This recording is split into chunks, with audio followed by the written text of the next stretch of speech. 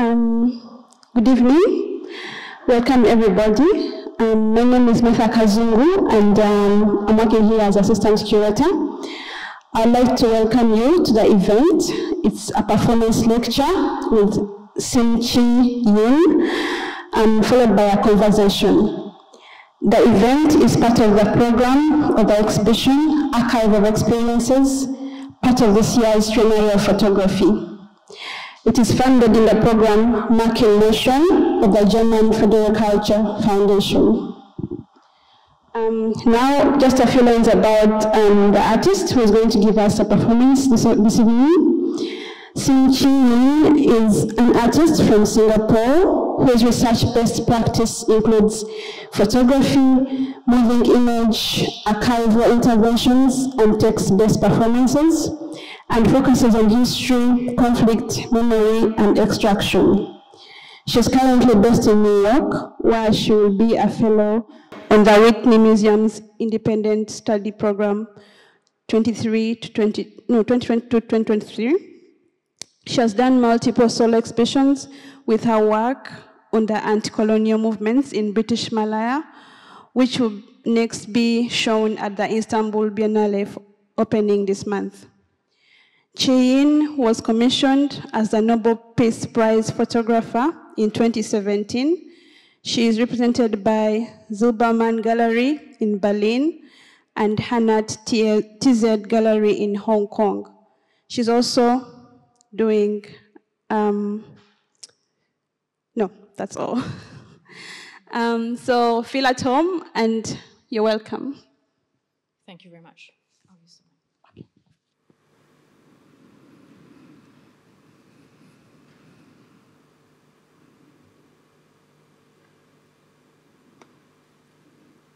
2 years ago, I gave birth to a little boy. A day before the peak of COVID-19 deaths in London. A time when they were issuing no birth, but just death certificates. It was traumatic for all of us. But perhaps nothing like what you had experienced in your time.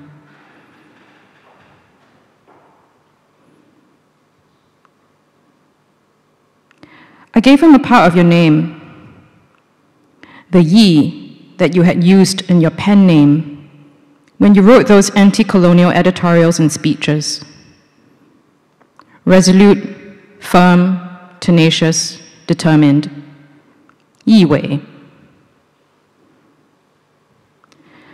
I wonder what else he inherits from our pasts, what he carried with him into the world, what he will take into the future.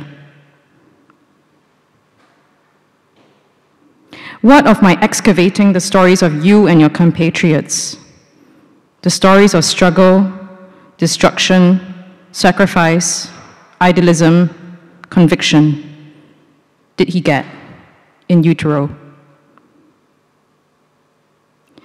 What of my digging in the colonial archive in those final months of the pregnancy was he exposed to? What transpired through my skin into his? What echoes?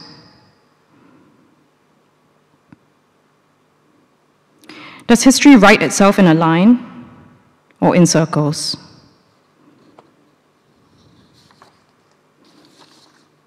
What do we owe to our forebears? What do we imprint on our children? When the family laughs nervously about how your genes skipped a generation and passed on to me, maybe they weren't joking.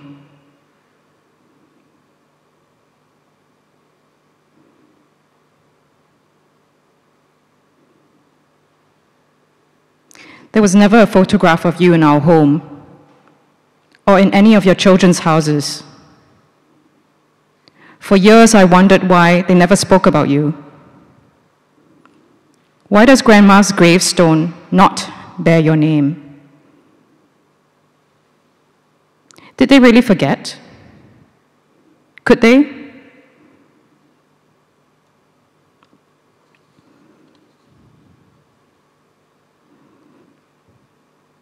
Malaya, the war that was never declared. The British called it the Malayan emergency so they could keep insurance policies covering the all-important rubber and tin commodity supplies from their prized colony. Local leftist communist guerrilla fighters took to the cities, plantations, and jungles to take on the colonial and Commonwealth forces. Fought between 1948 and 1960, this war precedes America's war in Vietnam in important ways. The use of Agent Orange as a defoliant was piloted by the British in Malaya, and the tactics of resettling the population to starve the communist fighters of food, men, and medicine was first trialed in Malaya. Later in Vietnam, this was the infamous strategic hamlets policy.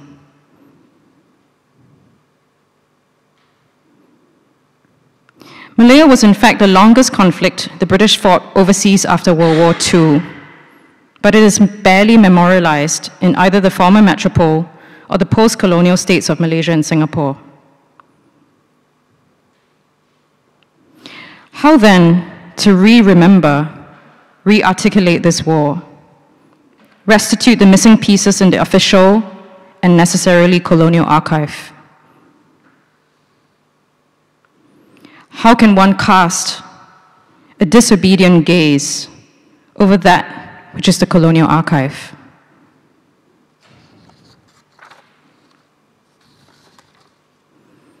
Or at least shine a light that illuminates the indexicality of the colonial archive, a light that also transforms the colonial prints into new scenes, new access points, new imaginaries. Can we possibly unsee the colonial gaze? Can we remake the materiality of the archive itself? Can we revert them to the glass negatives and daguerreotypes of old and try to subvert the technology that accompanied the imperial enterprise? What emerges when we recontextualize, jumble, represent, reformat the visual record that informed the public memory of this war?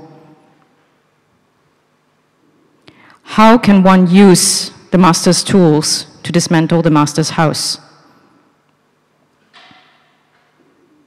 Whose bodies do we see? Whose bodies are foregrounded? Which bodies are rarely cited? What words are used to describe the yellow and brown bodies? Do they elevate, subjugate, or re-perpetuate violences?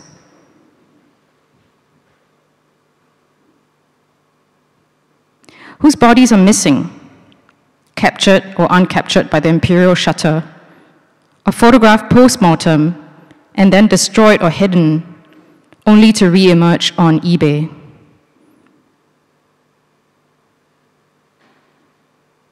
What happens in conflicts where the camera was rarely in the hands of the so-called losers? How can we allow them to represent themselves? How can we get to the moment before the imperial violence? How do we get to the original sin of colonialism, to fight for some sort of restitution, or at least resistance?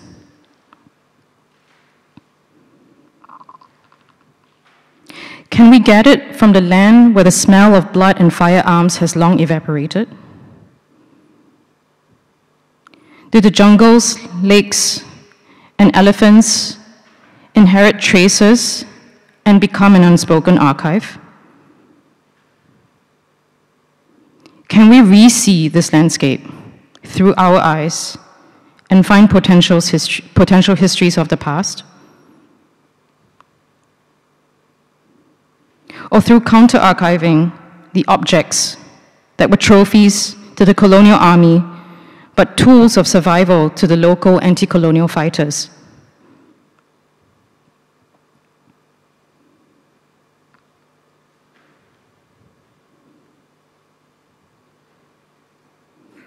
Can we extricate the familial from the colonial?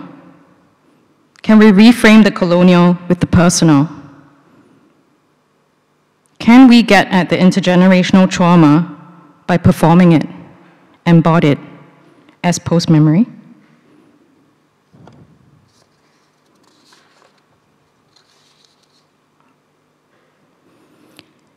I never met you.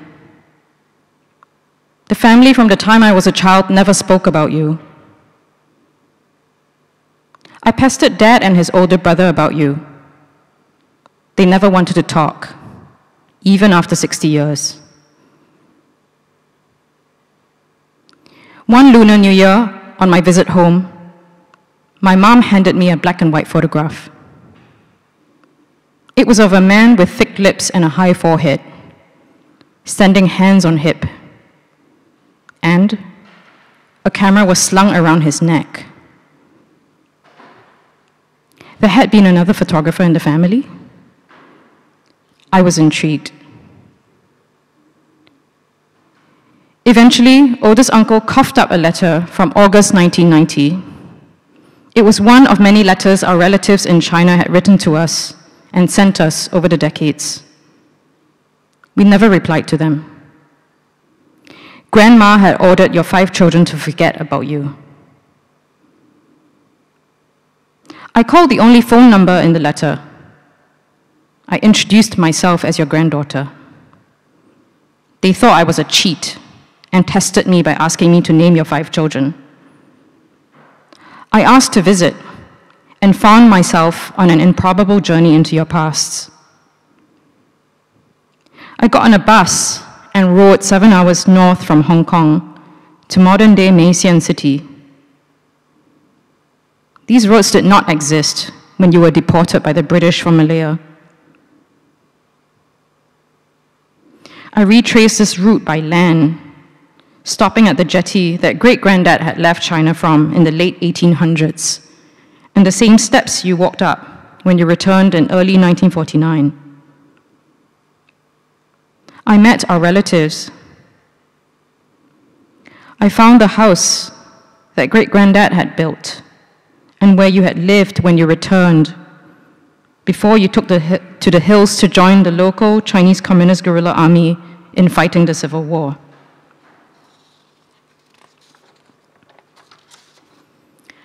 I looked for traces of you in this 100-year-old house, where our distant relatives still live, farm, and gamble, and sometimes eat boiled rat for breakfast.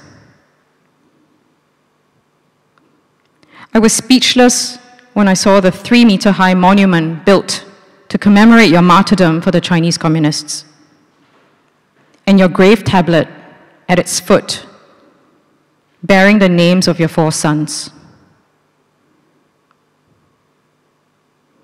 There was no other trace of you here.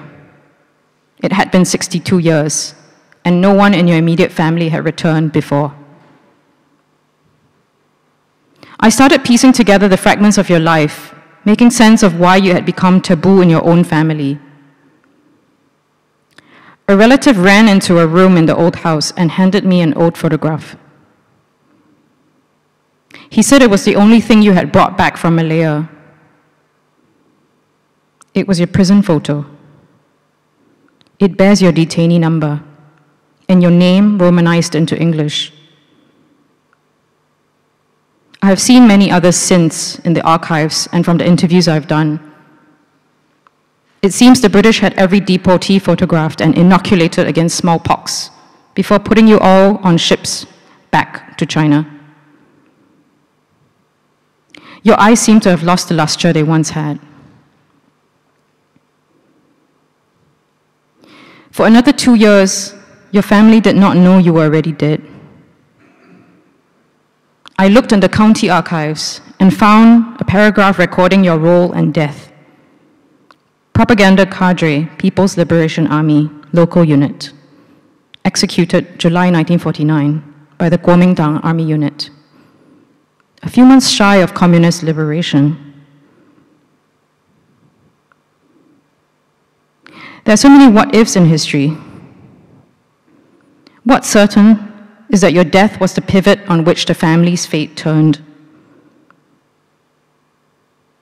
Grandma angrily said you chose politics over family. She never spoke about you again. I don't know if any of your children knew much about your life, about what shaped your ideas, conviction, your work, and about your possible double life as an underground political activist.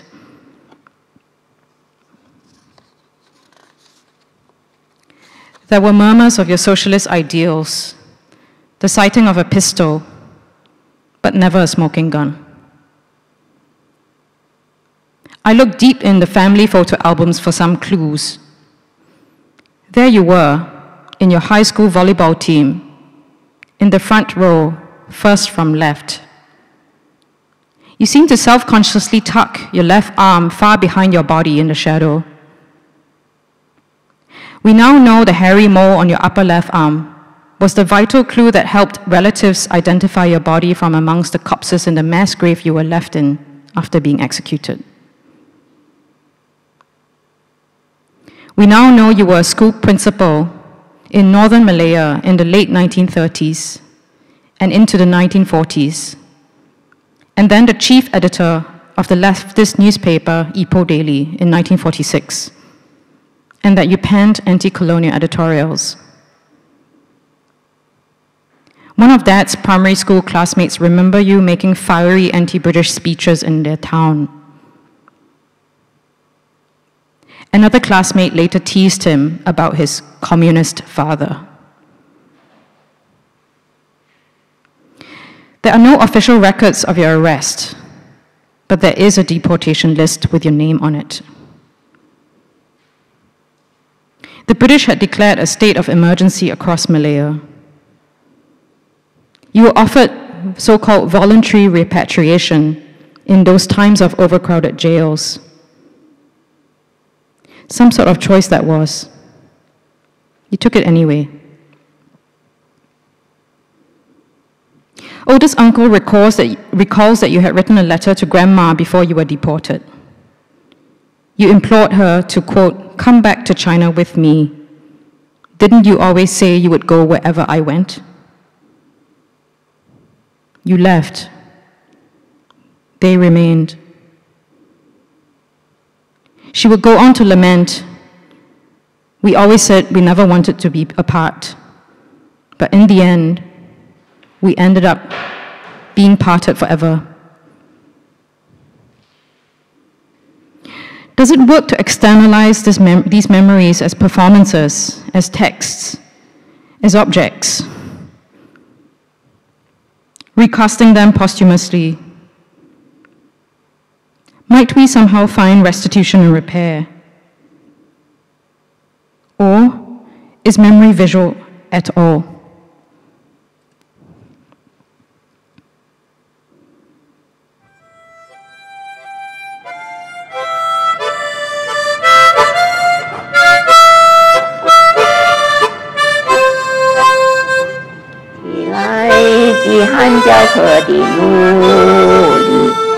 起来，全世界的努力，满腔的热血已经沸腾着，最后斗争，就像大的落花流水，努力们起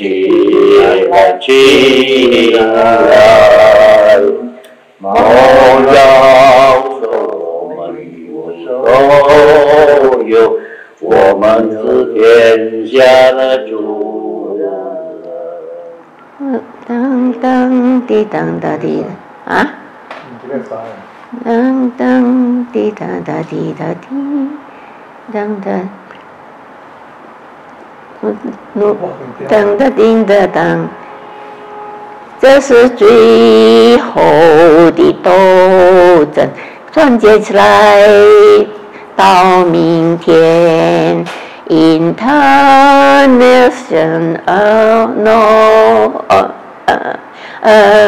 就一定要实现，这是最后的斗争，团结起来到明天 International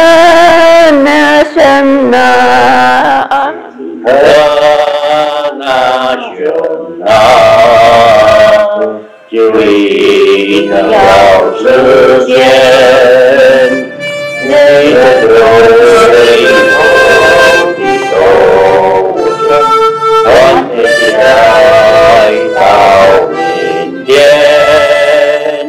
International 就一定要实现。你也错了。第一条是没有编号的，一条就够了。